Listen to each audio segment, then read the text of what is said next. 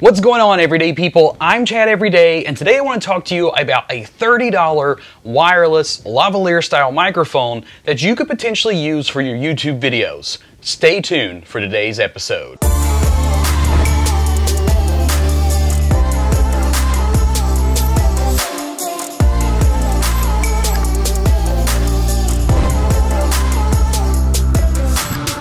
So being a YouTuber, two of the most important things other than HD video is my lighting setup and also my audio setup. Now, for those of you that are familiar with my channel, you'll know that I use the Blue Yeti microphone probably 95% of the time that I'm recording videos, and then the other maybe 5 to 10% of the time I'm using my Rode VideoMic Pro, and that's kind of when I'm out on the go doing different stuff.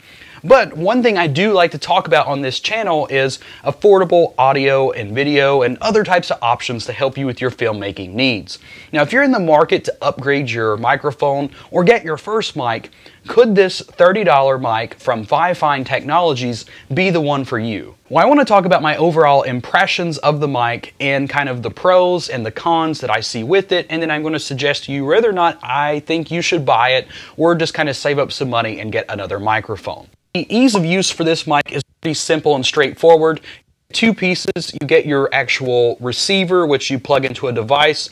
Now, what's cool about this is it uses a 1/4 inch jack, so you can plug this straight into a mixer, a guitar amp, or anything of that sort.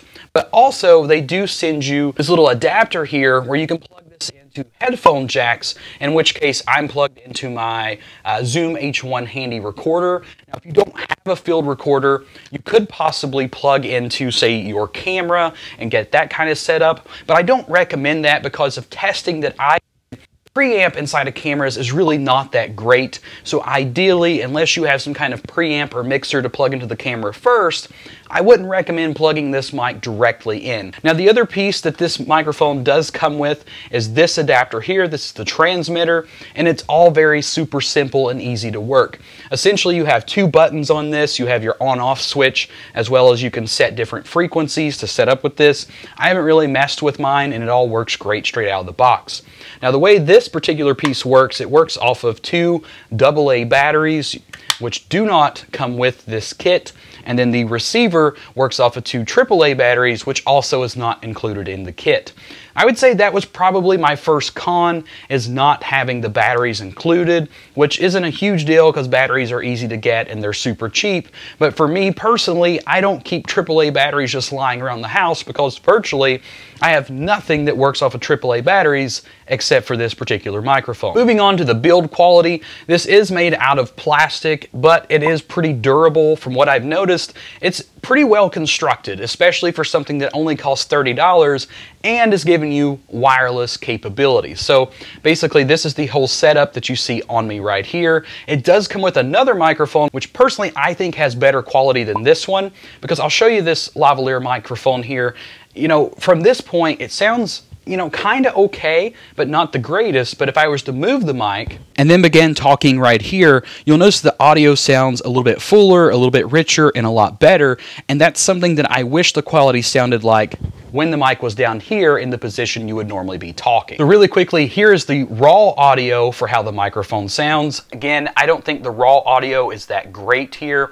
I've noticed with me and my setup, it picks up a lot of white noise, and you know, when I'm editing my videos and stuff, I want a mic that's super dependable, where I don't have to do a ton of editing and processing to it.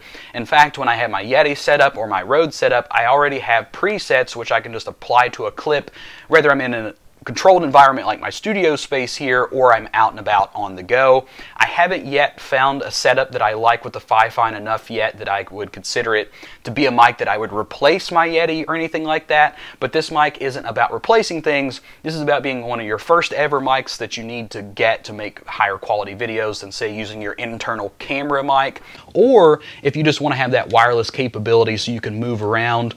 Now, with that being said, this might work great for documentaries or interviews or things things like that, especially being a secondary mic if you've already made a big purchase once and you're just looking for a less expensive mic to add to your collection.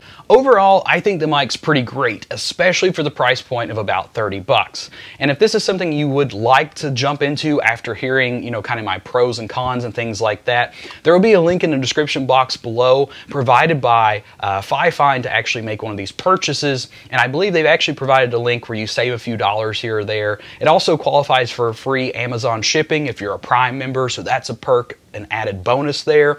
I was really excited because I got mine in like 2 days, didn't pay any extra, and I got to try this thing out over the weekend. Now, me personally, would I be using this mic to replace anything? No. But would I use this mic in certain situations? Probably yes. It's definitely a mic that I'm going to keep lying around, and as I kind of get to test it and play with it a little bit more, I might find that I can get better audio quality. Now, if you do want to search YouTube, there's tons of channels out there that are reviewing this particular mic and other FiFine mics, and some of them have a little bit better audio editing capabilities than I do, and they made their quality sound even better. So that might be something to consider as well. If you know a little bit more about audio editing and processing, then you could probably get better results out of the mic than I did. If you do have any questions about the microphone, be sure to leave those in the comments section below.